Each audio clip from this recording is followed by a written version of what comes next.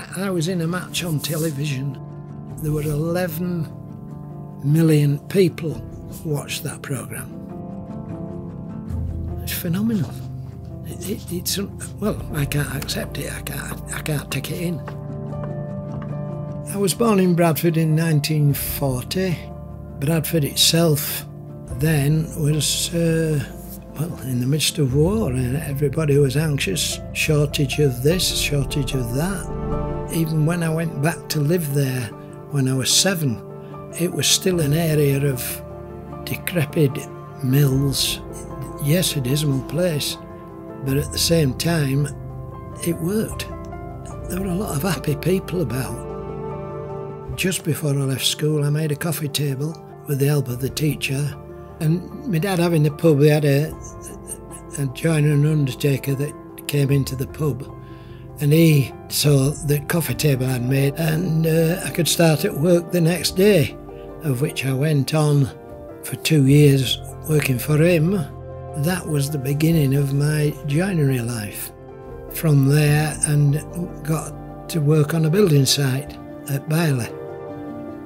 We had a bad winter, and I fell off the roof with my 2 bosses. It made me realise that it was a bit dangerous, and I thought, my brother was in the fire service at the time. He suggested that I join the fire service. Part of a life, I did it for 30 years, and it was the best thing I'd done. I kind of then got involved in amateur wrestling. The thing I loved about wrestling was the physical contact, I think. You have to put the effort in and learn the different moves. No different to being a joiner or anything else for that matter. And I finished up working my way up in the wrestling to become a TV personality. I was doing 2 different jobs, but enjoying both. A very lucky chap. The glory of going into the ring and the crowds was phenomenal.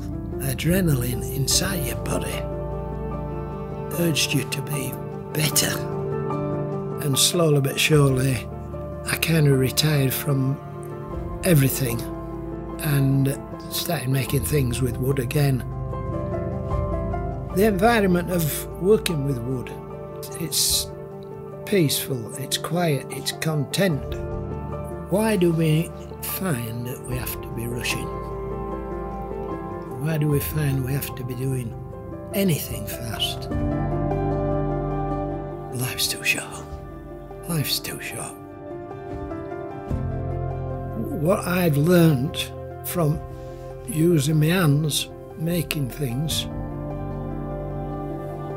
is no different to life. If you work at it, you'll get the results out of it. No matter what it is.